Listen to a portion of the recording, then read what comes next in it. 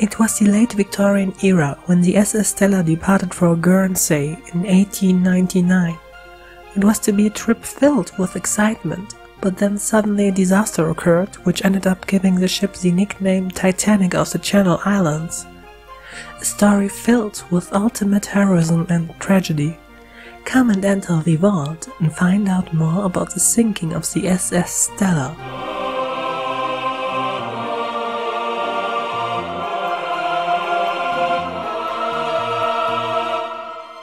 The SS Stella was built in 1890 for the London and South Western Railway. It was a time when railway companies also operated ships as a natural extension to their service, because it meant they could often cover the whole trip of passengers, which meant more income. Stella was the last of 3 sister ships, the other ones being the Frederica and the Lydia. Although she was built as a ferry for the Channel Island service, she was still fitted with some lovely interiors. Beautiful social rooms with ornate wooden fittings and big skylights that allowed for natural light to fill the rooms. Lovely tiles with floral patterns were spread all over. She also had electric lights, which were only a recent standard on ships at the time.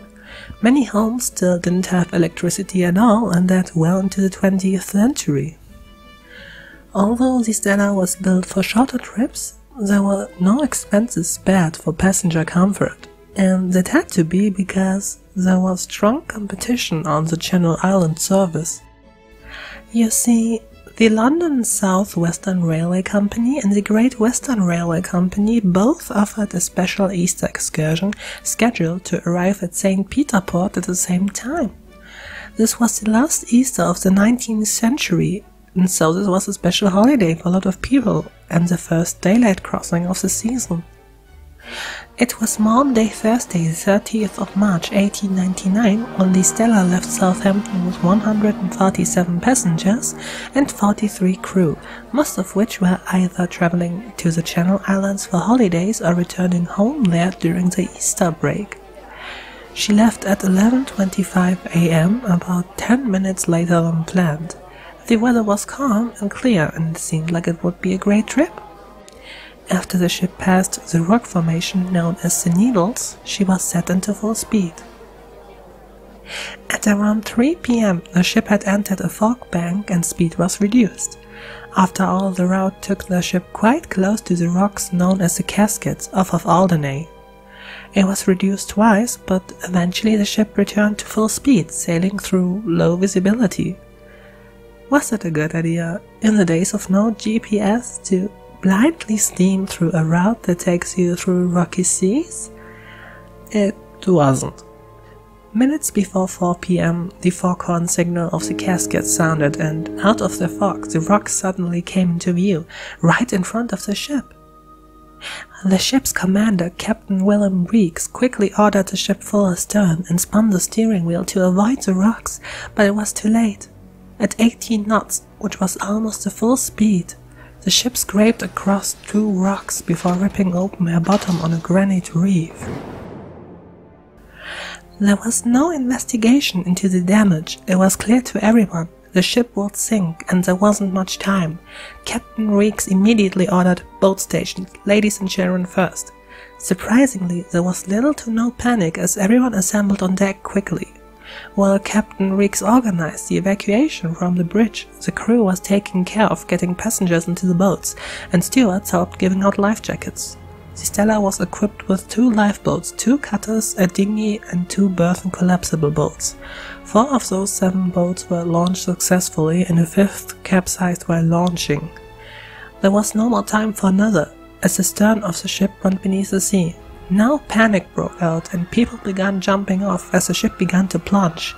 Reverend Clutterbuck led a group of men and women in prayer as it seemed the end is near.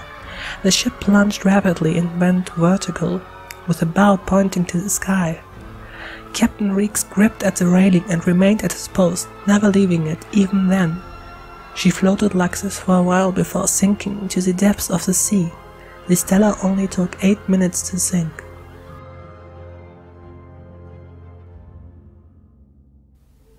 The fact that within 8 minutes 4 lifeboats could be filled and launched safely was a miracle, but it wouldn't have been without the instant reaction of Captain Reeks and the calmness of the crew, which spread over to the passengers, who only really panicked when families were separated from their men and as the end came closer. One of the heroic figures who worked aboard the ship was stewardess Mary Ann Rogers. She was the wife of Richard Rogers, a seaman who was also lost at sea in 1880. The two had 2 children. Mary Ann Rogers was inside the ship at the time of the impact and instantly led the women up on deck, before making sure they all wore life jackets. When she saw one without, she gave up her own life jacket. She was urged to join the women in the lifeboat by the passengers she helped and other crew, but she refused. She could not put a life before her own, and so she waved them goodbye and then went down with the ship. Unfortunately, the horror wasn't over yet. The survivors spent the whole rest of the day and night in the boats up until the next day. The capsized boat allowed for some people to hold on to it, but hours later it was thrown over again by a freak wave, which actually put the boat back into right side up position, but meant it was mostly flooded. People could climb into it, but were sitting in waist deep water. They couldn't find the plug, so shoveling out the water did nothing. Of the 12 people who remained in that boat, 4 of them, including the only woman of the group, died of exposure. They remained like this and drifted for a long time until 3 p.m. on Good Friday, when they were finally picked up by the French naval tugboat Marsouin. This was 23 hours since the ship had sunk. The other boats were able to keep the passengers on them safe.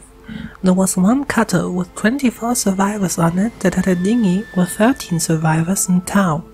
They were picked up by the Great Western Railway steamship Lynx at around 6:30 a.m. Then there was one lifeboat with 38 survivors on board, which had a cutter in tow with 29 survivors on it. On that cutter there was another person that was celebrated as a heroic figure. It was Greta Williams, born Ada Margaret Williams in 1869. She came from a humble London home, but eventually became a famous opera singer. She studied at the Royal Academy of Music and won several awards for her skills at the piano and her singing. Her reviews were often nothing but appreciative, and it seemed Greta was living the dream. Then in 1899, a family friend, John Garrett Barnes, and his wife Annie invited Greta to join them on an Easter holiday, which took them to the Stella. Greta took along her sister Teresa, and it was a jolly group. Unfortunately, John would end up lost at sea when the ship sank, but Greta, Teresa, and Annie were safe in the cutter. It was a desperate situation. Women were mourning their men, and the crew on the boat was putting all their strength into rowing. And so Greta began to sing. It was Mendelssohn's O Rest in the Lord. O rest in the Lord, wait patiently for him, and he shall give thee thy heart's desires. O rest in the Lord, wait patiently for him. Her voice echoed through the waves and through the thickness of the fog.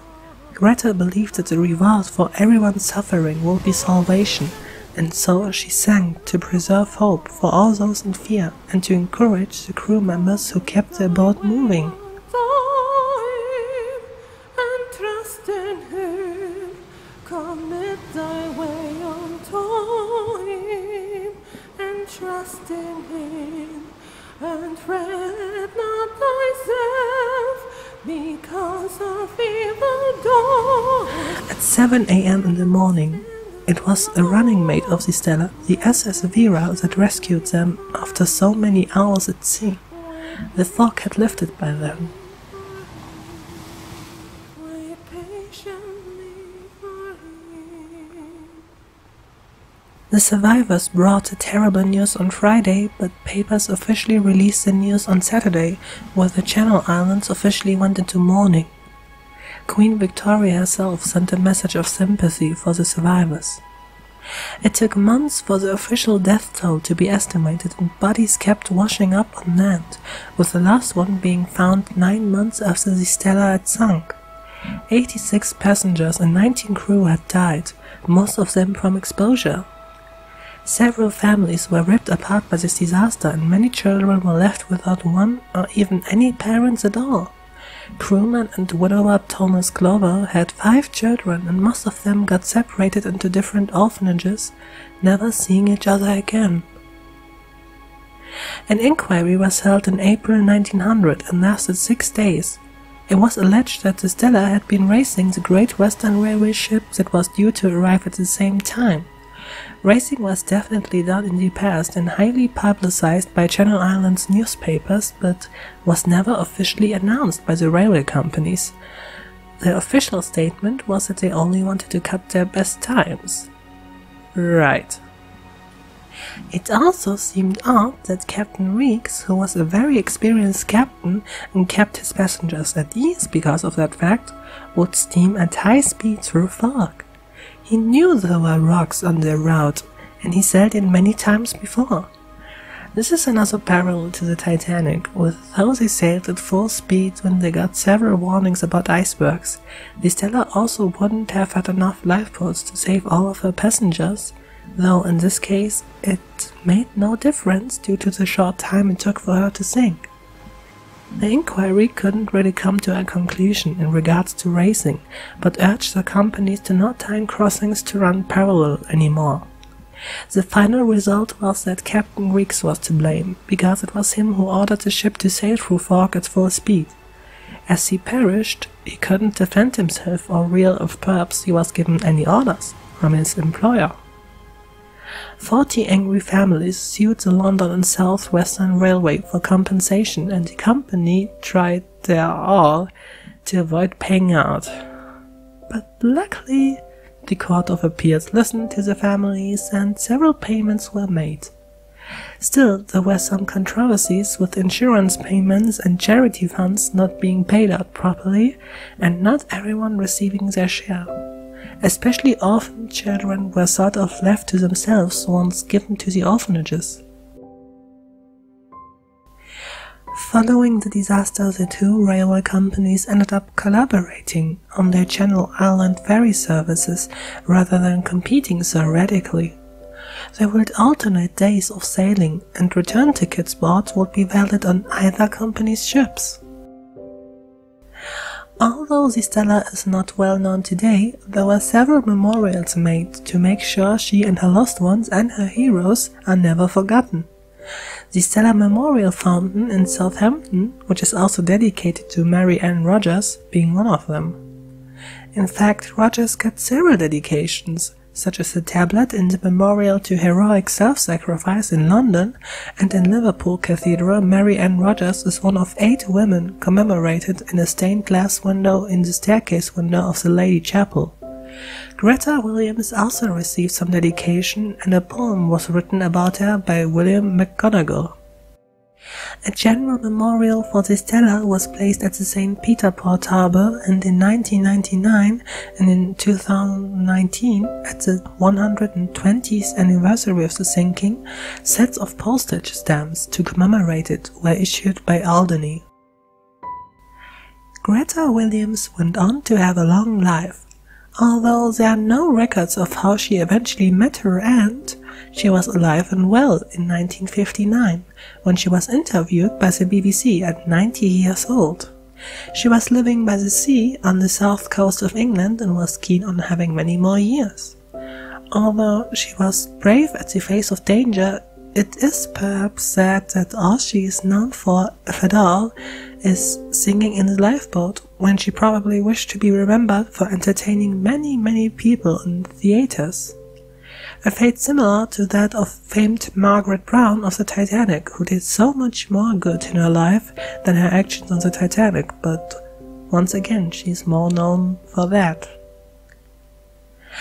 Divers Richard Keane and Fred Shaw found the Stella in June 1973.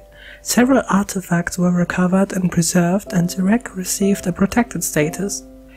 Unfortunately, that did not stop illegal diving, and plunderers stole many items. Small relics can hardly be found at all nowadays, and even some bigger equipment was dismantled.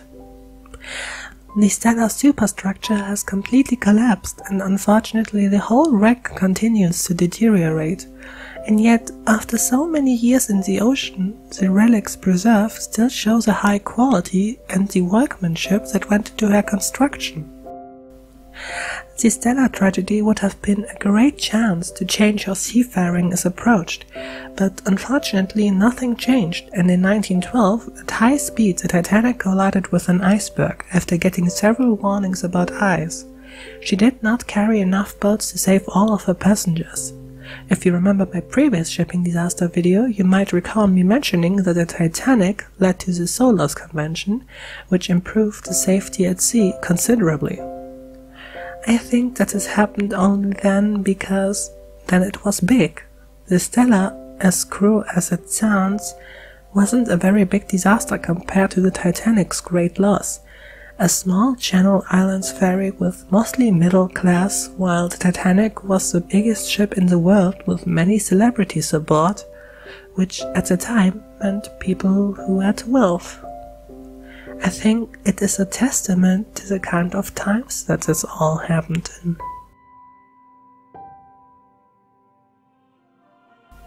Thank you for tuning in to WTH, What's the History on A Smart.